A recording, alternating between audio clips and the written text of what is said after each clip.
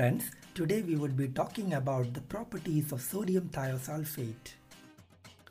Sodium thiosulfate is seen as pentahydrate, that is Na2S2O35H2O. Let us see the physical appearance of the salt.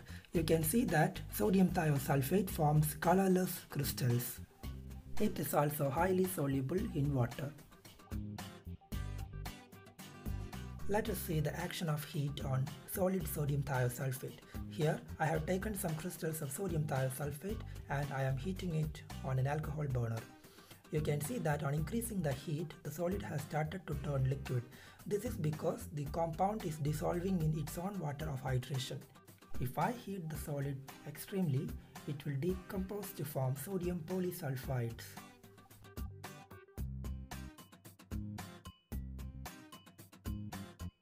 Now let us see the various chemical reactions of sodium thiosulfate.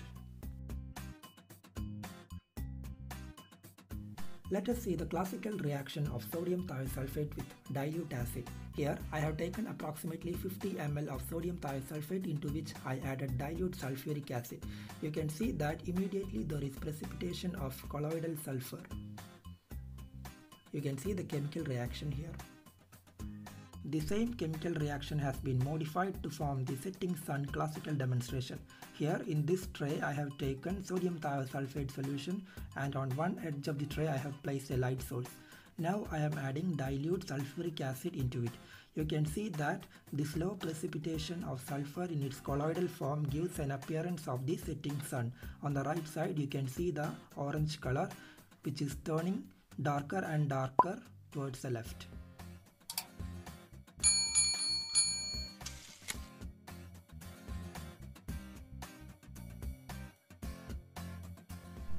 Now we see the reaction of sodium thiosulfate with copper sulfate. Here I have taken some copper sulfate solution and I have added sodium thiosulfate into it. You can see that immediately the blue color of copper 2 sulfate has turned into green color of copper 1 sulfate.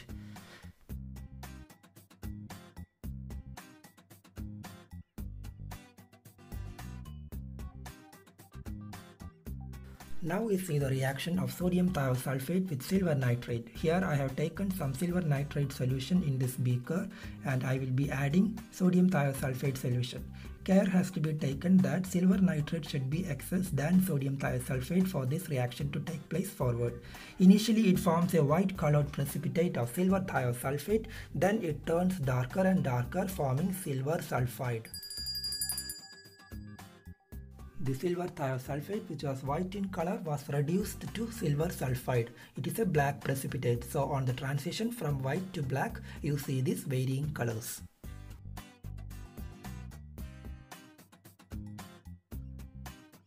Now we see the reaction with ferric chloride, that is iron 3 chloride. I have taken the solution of ferric chloride in this beaker and now I will be adding sodium thiosulfate into it.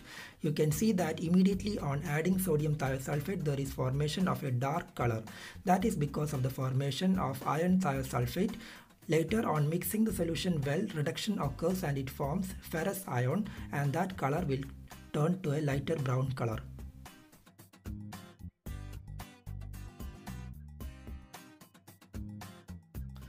Next reaction is with acidified potassium permanganate solution.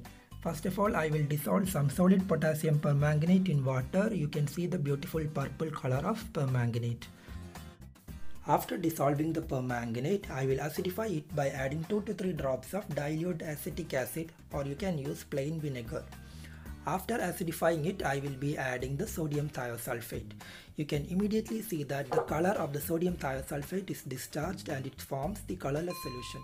You can see some precipitate in it because I had not dissolved the potassium permanganate completely in the initial step.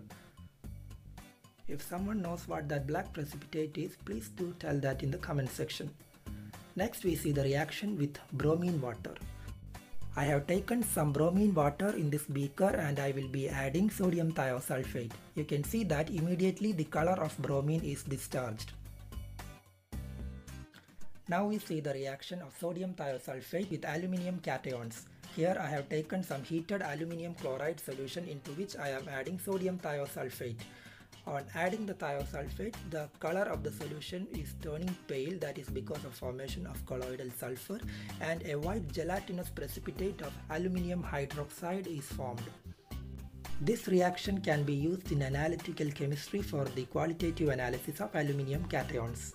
Now we see the solubility of silver halides in sodium thiosulfate. I have taken some silver chloride in this beaker and I am adding sodium thiosulfate. You can see that it is dissolving in it. Thank you so much for watching my video. If you loved this video, do subscribe to my channel and click on the bell button so that you will be notified about my new videos.